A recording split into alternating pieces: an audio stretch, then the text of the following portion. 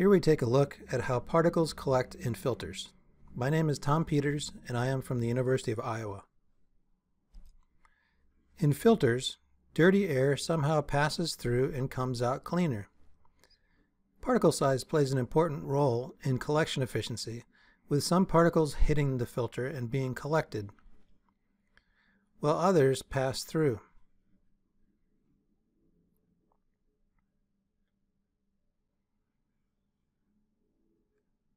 For a moment, I want us to consider a single fiber in the filter.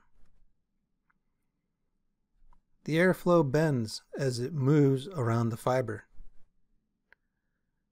Large particles, depicted in green, have a high probability of hitting the fiber due to inertia.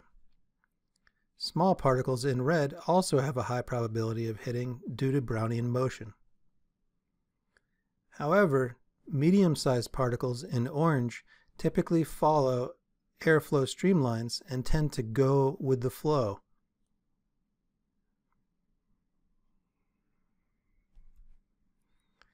The combined effect of diffusion and impaction results in a collection efficiency curve that is typical of filters. Here I show particle collection efficiency by particle size. The purple curve is typical of a low efficiency filter, like a low-cost furnace filter. High collection is achieved for very small particles, say 10 nanometers, due to diffusion, and for large particles, larger than 5 micrometers, due to impaction.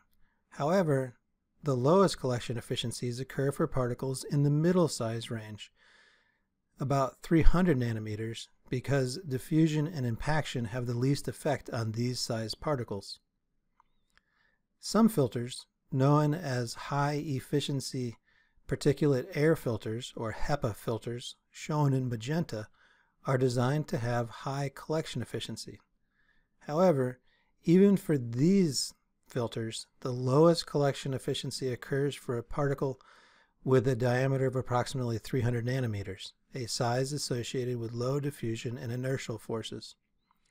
However, with good design, collection efficiency of a HEPA filter is typically 99% or greater, even for this particle size.